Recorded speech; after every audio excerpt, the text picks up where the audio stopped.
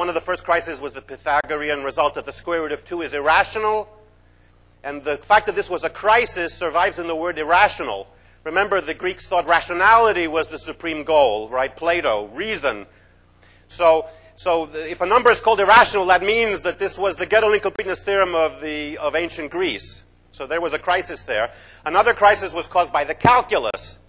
A lot of people said, this is nonsense. We're talking about infinitesimals. What is this? Bishop Berkeley and that whole question, you know, he was a theologian, and he said, pure mathematicians make as little sense as theologians. You can't reject us saying we're unreasonable. Limits, I mean, the whole way you deal with evanescent quantities in the calculus, this was before the calculus had a rigorous foundation, is as bad as our theological discussions. So at that time, it was pretty bad. Then there was a crisis about geometry, right? Euclidean geometry, the parallel axiom, non-Euclidean geometries. So mathematics is not static and eternal. But this particular crisis I want to tell you about goes back a little more than 100 years to work of Cantor on set theory. Now, Cantor has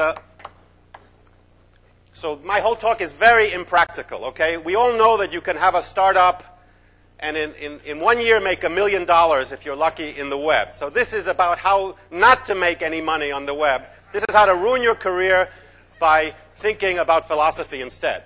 So Cantor was obsessed with the notion of infinite, and it's sort of not mentioned that he was obsessed with infinite because he was interested in theology and God, which is edited out from the accounts now. But that was the original idea. And Cantor had the idea that if you have 1, 2, 3, why stop there?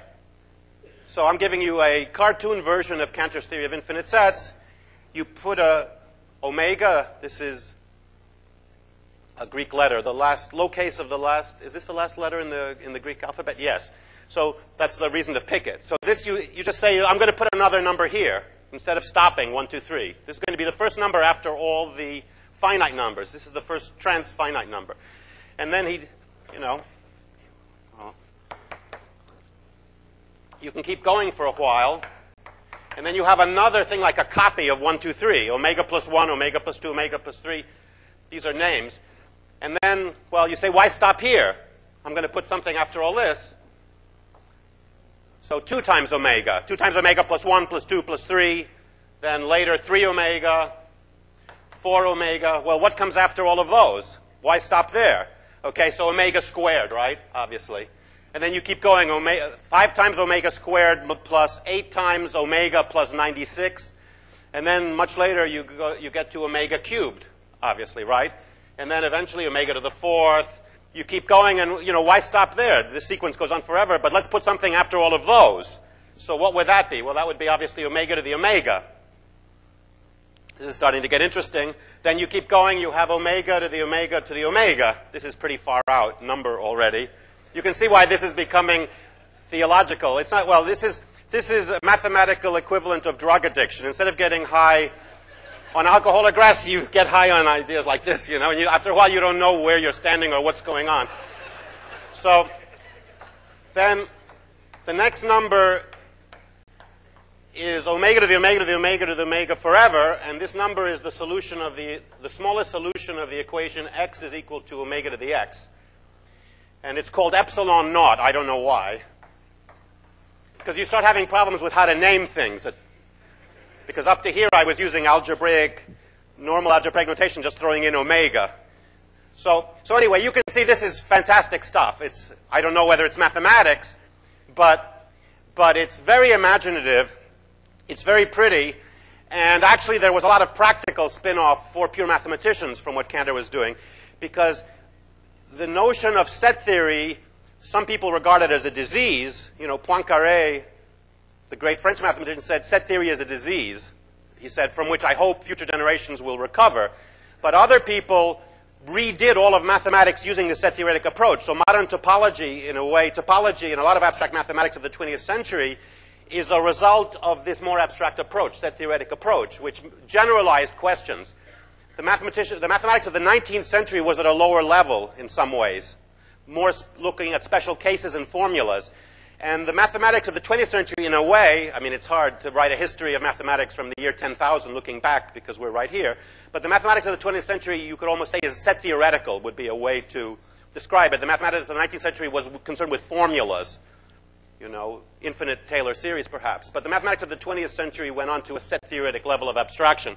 And in part that's due to Cantor, and some people hate it, saying Cantor ruined mathematics by taking it from being concrete and making it wishy-washy. From hard analysis to abstract analysis. Other people love this. It was very controversial. It was very controversial. And what didn't help is, in fact, that there got to be some contradictions. It became more than just a matter of opinion. There were some cases in which you got into really bad trouble. You got obvious nonsense out. And the place you get obvious nonsense out, in fact, is a theorem of Cantor's that says for any infinite set, there's a larger infinite set, which is the set of all subsets, which sounds pretty reasonable. This is Cantor's diagonal argument. I don't have time to give you the details. So then the problem is, what happens if you believe that for any infinite set, there's a set that is even larger, what happens if you apply this to the universal set, the set of everything? The problem is, by definition, the set of everything has everything. And this method supposedly would give you a larger set, which is the set of all subsets of everything. So there's got to be a problem. And the problem was noticed by Bertrand Russell. Cantor, I think, may have noticed it, but Bertrand Russell went around telling everyone about it, giving the bad news to everyone. So at least Gödel attributes to Russell the recognition that there was a serious crisis. So the crisis in this proof of Cantor's that Russell noticed was, well, it's the set of all sets that are not members of themselves. It turns out to be the key step in the proof. And the set of all sets that aren't members of themselves sounds like a reasonable way to define a set, but if you ask if it's inside itself or not, whatever you assume, you get the opposite. It's a contradiction. It's like saying this statement is false. The set of all sets that are not members of themselves is contained in itself if and only if it's not contained in itself. So that means that some ways of defining sets are good and some are bad, or the universal set gets you into trouble. What's wrong with the set of everything? Okay, so there was a problem that with set theory it became increasingly clear, and I think Russell helped to make this be recognized by everybody, that we had a serious crisis and that methods of reasoning that seemed at first sight perfectly legitimate in some cases led to obvious contradictions. And there were a whole bunch of paradoxes that Russell advertised. The Berry paradox, the one I just mentioned is called the Russell paradox. There's another paradox, Borali-Forti paradox. A lot of these paradoxes, in fact, were really brought to the attention of the world by Russell. Russell would typically have a footnote saying, this paradox occurred to me while I was reading a paper by Borali-Forti. So everyone calls it the Borali-Forti paradox. Borali-Forti, I think, spent his whole life trying to live down this attribution because he didn't believe that mathematics was in trouble.